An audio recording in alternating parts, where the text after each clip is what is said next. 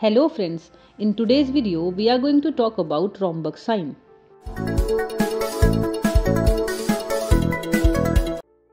It was named after a European neurologist and historically this sign was associated with tertiary syphilis.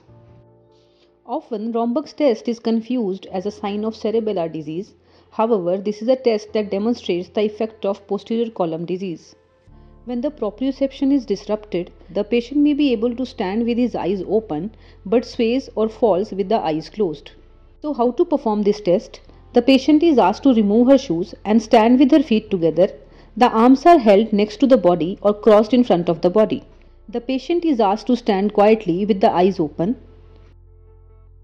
So, in order to perform this function, the patient must have a stable stance with the eyes open. If there is a midline cerebellar lesion causing the truncal instability, the patient will be unable to maintain the standing position even when the eyes are open. Now the patient is asked to close her eyes in the same posture. For the safety, the observer must stand close to the patient to prevent any potential injury if the patient were to fall. The Romberg test is positive when the patient is unable to maintain the balance with the eyes closed. Loss of balance can be defined as increase in the body swaying, foot movement in the direction of fall, or falling.